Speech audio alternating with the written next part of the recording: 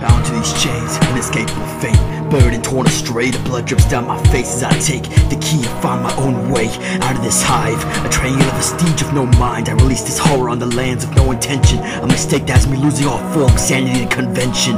Malformed and maligned, this thing's eyes, it seemed weak in the heart, but to my knowledge I couldn't have foreseen this new twisted art. In the pocket of its mind, I am now aligned, unaware of the darkness bred from its cries. I only witness a scythe taking my life as the world around me morphs into something more for its kind. Cutting down beasts is all I knew. I took the wrong hit and now my soul is forever strewn, unclean of chaotic gloom, and soon the universe will witness an evil bloom from the essence of man. Perhaps it will be of no alignmental stem, both mayhem, it must be condemned. I must be quick as my axe bleeds, corrupted by sentient being. My people must learn of this deed, as it will take more than me, an army made of 1,000 fleets, a gargantuan feat. But all that is left is for the axe to reap. The Karavian gate has been breached, and thus escapes a leech.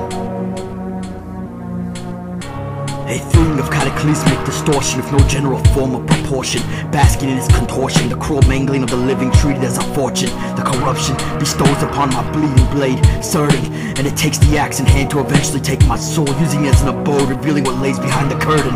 Another burden, as my task revels in excursion to determine the fate of cosmos in my land, while space and time ripples in reverse and inversion. My axe, the only thing to lay down the balance, to divert the will of the human soul upon the wickedness, swinging the axe to give the enemy an assertive assertion. Blood will spill, for certain.